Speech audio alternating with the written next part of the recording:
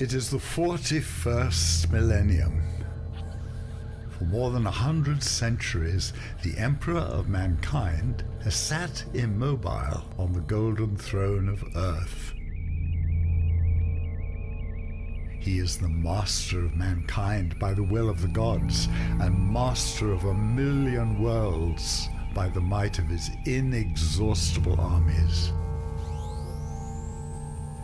He is a rotting carcass, writhing invisibly with power from the dark age of technology.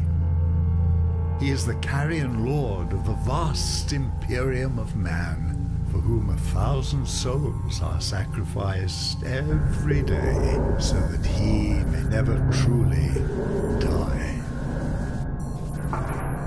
Yet even in his deathless state, the Emperor continues his eternal vigilance. Mighty battle fleets cross the demon-infested miasma of war, the only route between distant stars, their way lit by the Astronomicon, the psychic manifestation of the Emperor's will.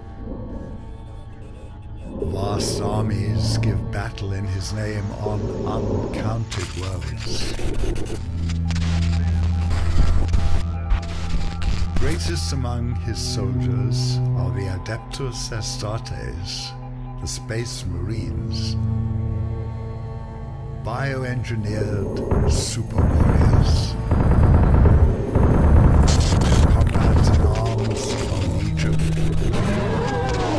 the Imperial Guard and countless planetary defense forces, the ever-vigilant Inquisition and the tech priests of the Adeptus Mechanicus, to name only a few.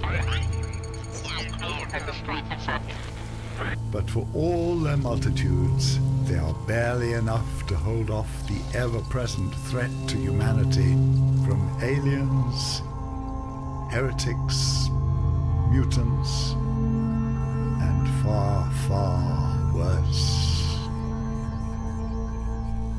To be a man in such times is to be one amongst untold billions.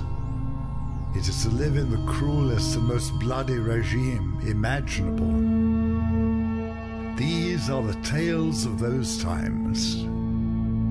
Forget the power of technology and science, for so much has been forgotten, never to be relearned.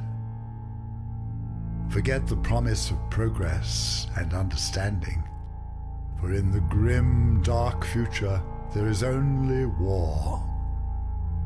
There is no peace amongst the stars, only an eternity of carnage and slaughter, and the laughter of thirsting gods.